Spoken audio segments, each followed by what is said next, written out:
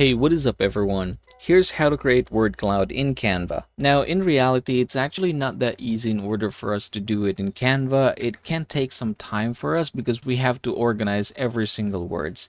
Now, to do this one, what we are going to do is just add some elements here from Canva.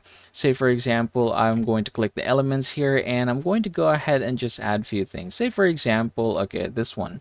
I'm going to go ahead and try to add this one.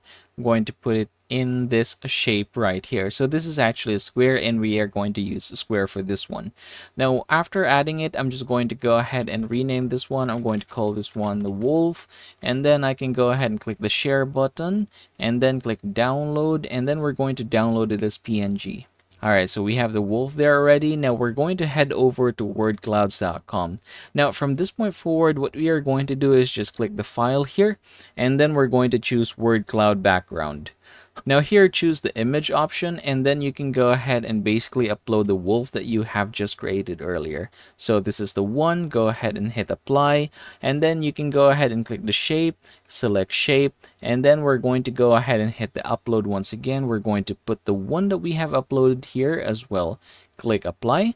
And here is what we have. Now, as you can see, it is off by a little bit, but don't worry, it doesn't really matter very much. Now here we can go ahead and add a word list. So click this one right here. And then in my case, I'm just going to choose this option here. So I have these words already prepared. I'm just going to go ahead and copy them all and then paste them here and then hit apply.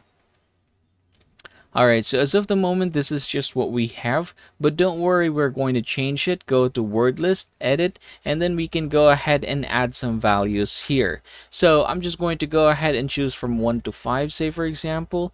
Let's go ahead and start at 5. So I'm just going to go ahead and basically trying to put something here.